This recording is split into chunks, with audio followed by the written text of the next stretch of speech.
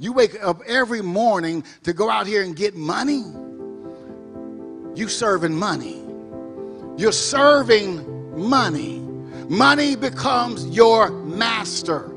If your reason for getting up Monday through Friday, going wherever it is you go to do 9 to 5 is to get money, money is your master. You are serving money. You can't have two masters. We are called to serve God. And if you're so as opposed to waking up every morning saying, I'm running out here to get money, I'm running out here to serve God. I'm running out here because God woke me up this morning, because God gave me strength. I'm going to give God some glory whatever it is I'm doing, and I ain't worried about the money. God will take care of me. It's a thought process.